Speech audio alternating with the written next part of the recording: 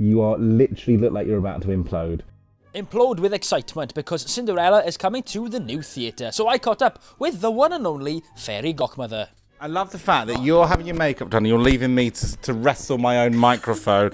Like, literally. I hope you're turning over right now. Are you turning over? Welcome to Wales. Thank you very Croeso much. I Gymru. How do I say it, sorry? Croeso I Gymru. Croeso I Gymru. You have the most incredible eyes. Oh, thank you very much. They are steely blue. I mean, I could literally swim in those pools. They're amazing. Thank you very much. And you're blushing now. I know. You are bloody. Look at Luke blushing.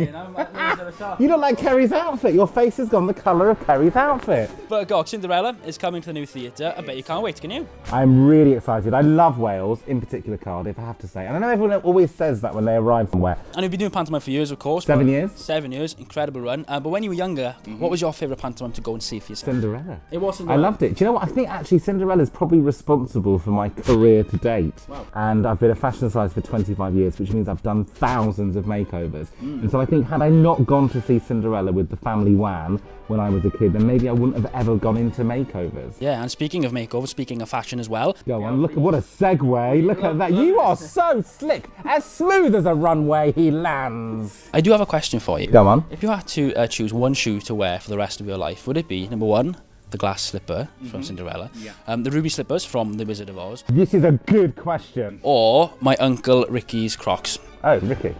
Ricky's Crocs? I mean, I know Ricky, we've spent some time together. We had a holiday in Marbella, it was nice, it was very hot.